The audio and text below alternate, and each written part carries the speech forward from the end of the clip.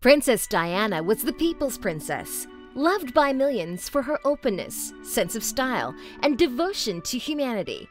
But her busy and colorful life became the subject of speculation for tabloids that spied on her every move.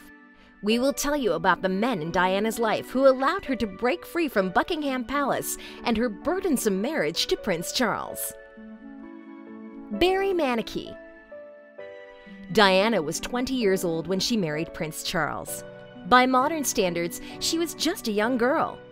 Leaving her family for the stiff and stark embellishment of the royal palace, Diana found a true friend in her bodyguard, Barry Mannakee. Barry was 14 years older than Diana, and he was married. But due to his maturity, he became her support and exactly the man with whom Diana could share her worries about Charles. "He was the greatest fellow I have ever had. I was always waiting around trying to see him. I wore my heart on my sleeve. I was only happy when he was around," Diana told her friend and voice coach, Peter Setlin, in 1991. She was so attached to her bodyguard that she was ready to abandon everything and leave to the edge of the world with him.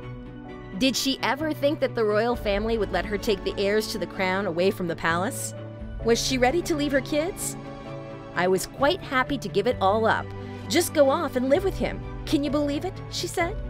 For the little girl inside the princess, Barry was a strong and wise father she could rely on. Some reports say that Barry felt free to flirt with Diana in front of servants. One time, when she wore a tight miniskirt, she asked Barry's opinion. "Do I look all right?" she asked him. "Sensational, as you know you do. I could quite fancy you myself," he replied. Despite that Prince Charles's security chief once spotted Diana and Barry in a compromising situation, Diana always denied sexual intercourse with Barry. A year later, when he was transferred from royal to diplomatic protection, Barry passed away in a car crash. The princess stated more than once that in her opinion, the crash was set up by the security service, since Barry knew too much about her and Prince Charles. James Hewitt. James Hewitt was the only of Princess Diana's lovers whom she spoke openly about on BBC's Panorama in 1995. Hewitt was Diana's personal horse riding instructor. Young, handsome, and charming, he was a strong contrast to Prince Charles, don't you think? James quickly grasped that Diana was lonely and lacked the support of a man in her life, especially after Barry Mannakee left for good. James became her first solace and then her lover.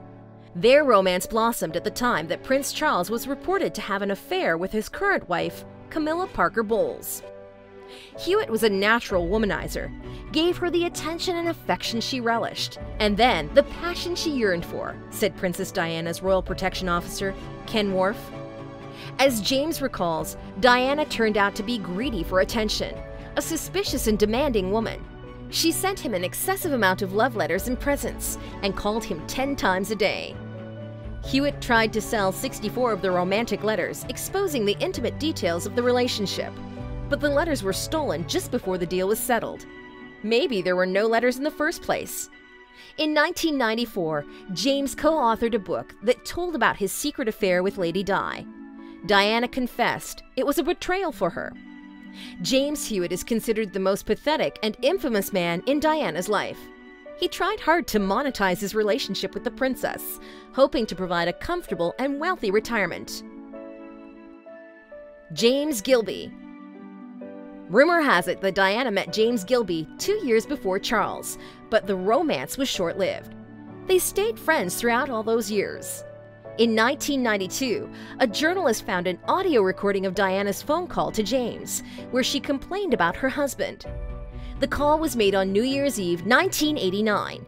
James told her he loved her and called her darling and squidgy.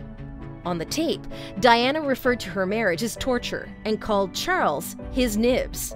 There were also other details that made it clear that James and Diana were more than just friends.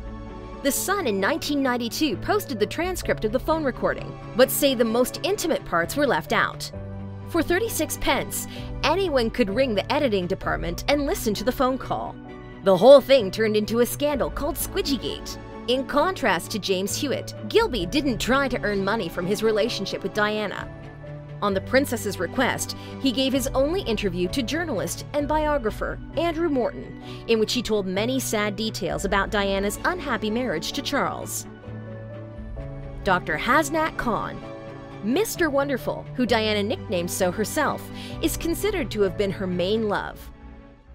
The two met in the Royal Hospital in Brompton, where the princess visited patients during her humanitarian mission. The royal butler, Paul Burrell, told that he helped Hasnat Khan to sneak into the palace in a limo's trunk to escape publicity. According to him, Diana welcomed him in a nightdress only. Once when we were out at a pub, Diana wanted to order drinks because it was something she'd never had the chance to do before. Diana lost her mind in love and was ready to leave with him to his home country, Pakistan.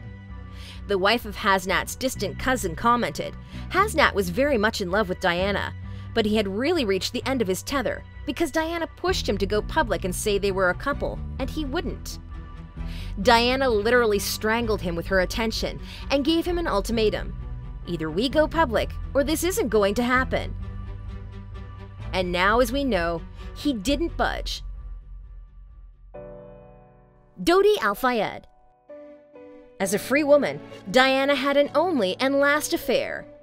After her official divorce from Charles and the painful split from Hasnat Khan, tabloids captioned Diana and Dodi Al-Fayed, the playboy and son of Egyptian billionaire Mohammed Al-Fayed.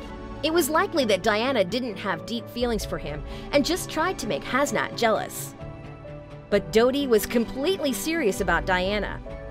Photos of Diana resting with her children on the yacht of the Muslim billionaire caused great dispute in Buckingham Palace. Diana and Dodi's affair was short because of a lot of controversy. Dodi's reputation of a billionaire playboy and womanizer wasn't what the royals were looking for. Unfortunately, the relationship didn't last long. Almost 2 months after their vacation on the yacht, they lost their lives in a fatal car crash in Paris. Dodi's father insisted for a long time that the crash was a conspiracy concocted by British intelligence, MI6. For 15 years, the People's Princess was desperately looking for love. The paradox is, she was loved by millions of her admirers, but she could not find that one person who she could ultimately be happy with. Thanks for watching. Click on the OSSA icon to subscribe to our YouTube channel.